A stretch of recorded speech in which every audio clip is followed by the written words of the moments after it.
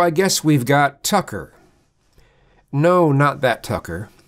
We've got white supremacist Tucker. It seems like just the other day that America's self-described moral leaders were denouncing us for pointing out the obvious. Democrats are intentionally accelerating demographic change in this country for political advantage. That's not why, but you'll even declare later that that's not why. So rather than convince people to vote for them, that's called democracy, they're counting on brand new voters.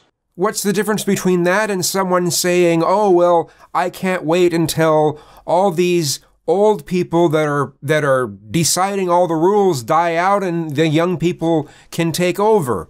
That's what we said on the show. Immediately after we said that, they became completely hysterical. They tried to pull us off the air. They said we were espousing something called the Great Replacement Theory, a well-known racist fantasy. You were, and you're pushing it even more later in this little segment. Right. In other words, shut up. Well, I mean, if you're spouting white nationalist talking points, you can expect that people are going to want you to shut up. Now, should you? I don't know. I just think it'd be nice if you realized the things that you're pushing. And you might realize it, and you just want to make money, and that's probably it. And then this week, the new census numbers came out. Here's what those numbers show.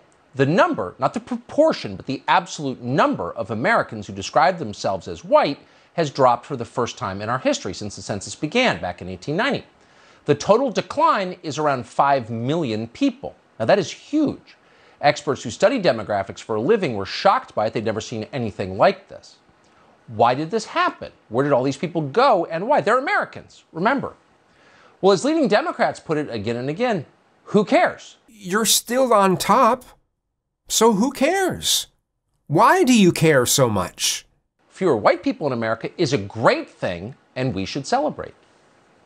Tucker, the fewer white people there are, the more that we as a society pay attention to the needs of those who are not white.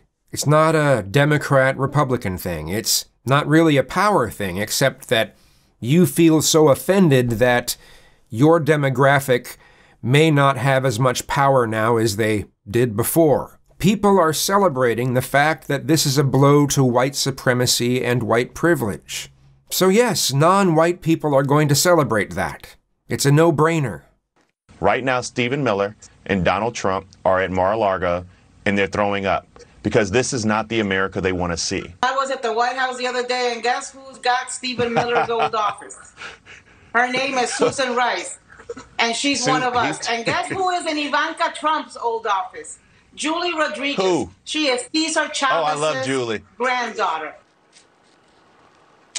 Did you hear that? Her name is Susan Rice. She's one of us.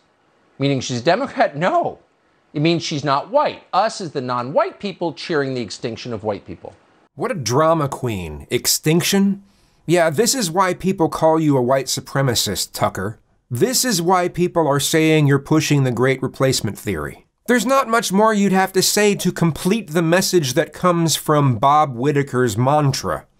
Yeah, congratulations.